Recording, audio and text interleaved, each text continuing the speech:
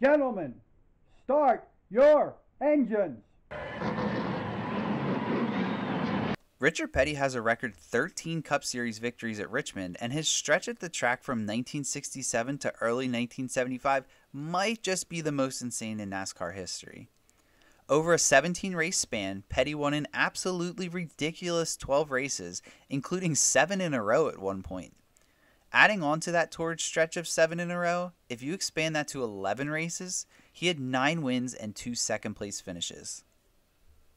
As if winning all of that wasn't enough during that span, just take a look at the laps he led. 488, 444, 429, 383, 348, 330.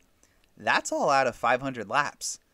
He led at least 163 in all 11 races, and just over 3,600 of the 5,500 total laps completed, which comes out to almost 67% of all laps run. Again, over 11 races.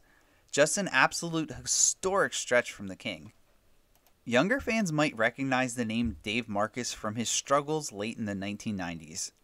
He was an independent owner and in the twilight of his career. He was trying to survive during an era when almost all of those owners had already faded away. The thing is, that's far from Dave's legacy.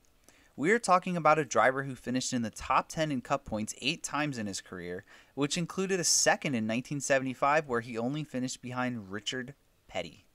He had 5 career victories, with Richmond being the only track he won at multiple times. It's also the track where he had his most top 5s and top 10s at too.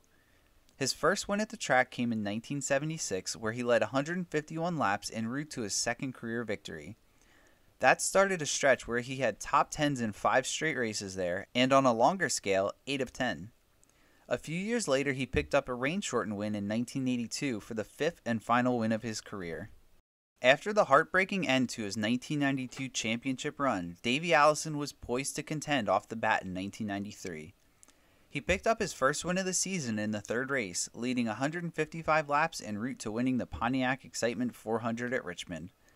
He was able to celebrate the victory in Victory Lane with his dad Bobby, owner of the number 12 of Jimmy Spencer, who finished 13th. As everyone was anticipating this to just be another win for Davey, it was far from it. He found himself 5th in points after 16 races with 6 top 5s, but just couldn't find his way back to Victory Lane. Then, that tragic day in July took Davey away from us, leaving his victory at Richmond as the 19th and final win of his Hall of Fame career. The following season at Richmond saw an incredibly rare moment, a pre-race disqualification by NASCAR.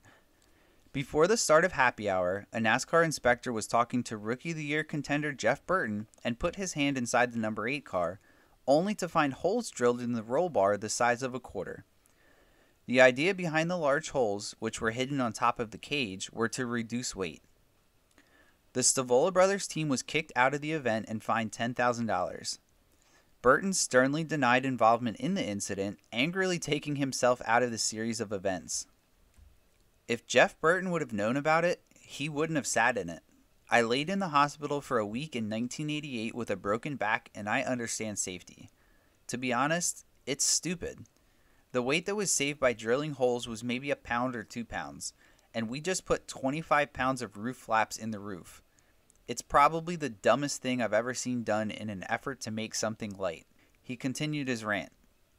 You don't build anything when it comes to safety and then drill holes in it. It's stupid. The penalty cost the Stavola brothers team a shot in the race, but not their sponsor Ray Bestis. They moved over to the number 29 of fellow rookie Steve Grissom. It turned out to be a good night for the Diamond Ridge Motorsports team as Grissom picked up a career-best 7th place finish. In August of 1997, Robert Yates announced that Truck Series rising star Kenny Irwin Jr. would replace Ernie Irvin as the driver of the number 28 Texaco Haviland Ford starting in 1998. This brought the months of rampant rumors of Irvin's future to a halt and put all of the spotlight on the young driver from Indiana. Irvin was to finish the season in the number 28 car, but Yates got a head start by having Irwin run a handful of races in the number 27 for David Blair. The first race on the schedule for Irwin was the Exide NASCAR Select Batteries 400 at Richmond, and boy did he back up all the hype. Irwin qualified the number 27 car on the outside of the front row for his Winston Cup debut, starting alongside former Cup champion Bill Elliott and 19 spots ahead of Irwin. He led 12 laps during the event, ran well all night, and finished 8th. He further cemented himself as someone to watch heading into his first season in a championship caliber ride. It turns out things didn't really work out well between Yates and Irwin, but the Irwin-Richmond connection always seemed to click. He had 4 top 10s in 6 races at the track, and one of his 2 DNFs there came in a race where he qualified 3rd. Sometimes a track has too many cool and underrated moments, so we really didn't want to wait until next season to bring you more.